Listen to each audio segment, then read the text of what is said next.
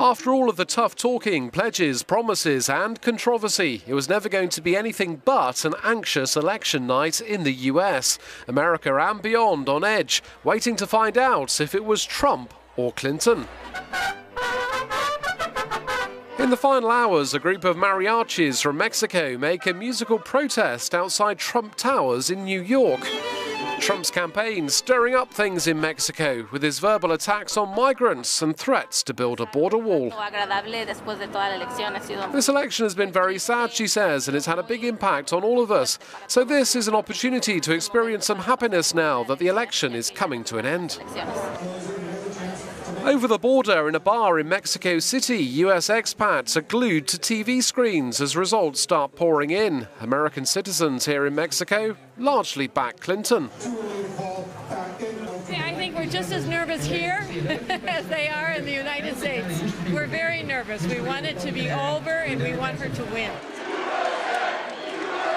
Celebrations back in the Big Apple as supporters at Trump's headquarters here. He's taken the key battleground state of Florida.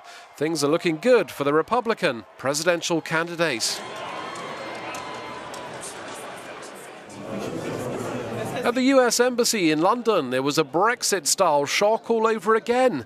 Trump's series of wins in battleground states being compared to the UK's historic vote to leave the EU. All of my British friends, there's no way Brexit could happen. And I, as a foreigner, thought, you know what, I think this is going to happen.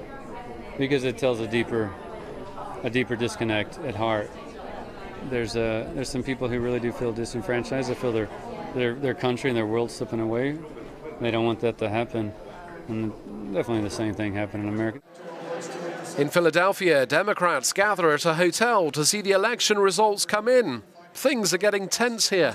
It's a little closer than I think a lot of people expected, but also a lot of the states that are expected for Clinton, at least, the results haven't come in yet. And so I expect the results to change from where they are now, but yeah, definitely a little anxious.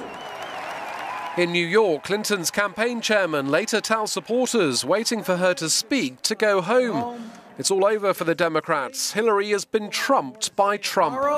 For all those who backed Clinton during her fierce battle, a realization now that she won't be becoming America's first female president. And that's a bitter pill to swallow.